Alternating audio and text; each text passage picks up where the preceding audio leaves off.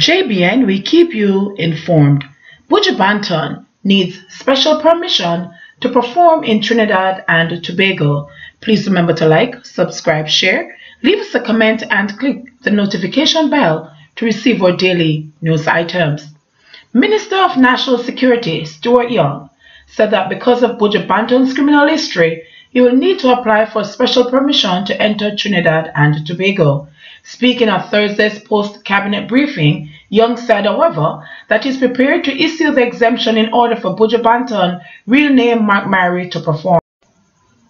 That is squarely on my desk. Buju Banton falls foul of our immigration laws in Trinidad and Tobago. I have asked that it be conveyed to the organisers of the concert that they need to make an application to the minister. I can say at this stage I am prepared to give an exemption, he said. Meanwhile, special permission has already been granted for Buju Banton to perform in Barbados because his criminal conviction automatically disqualified him from gaining entry to Barbados. Banton will make his fourth stop in his Long Walk to Freedom tour on April 27 at the Kensington Oval. Minister of Home Affairs Edmund Hickson, whose portfolio includes immigration, confirmed in February of 2019 that the decision was made at the ministerial level.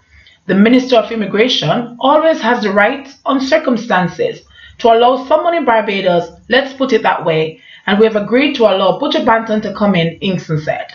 Buju Banton, whose real name is Mark Myrie, was held by U.S. Drug Enforcement Administration agents in December 2009 in Miami, where the U.S. attorney charged him with conspiracy to distribute and possession of more than 5 kilograms of cocaine.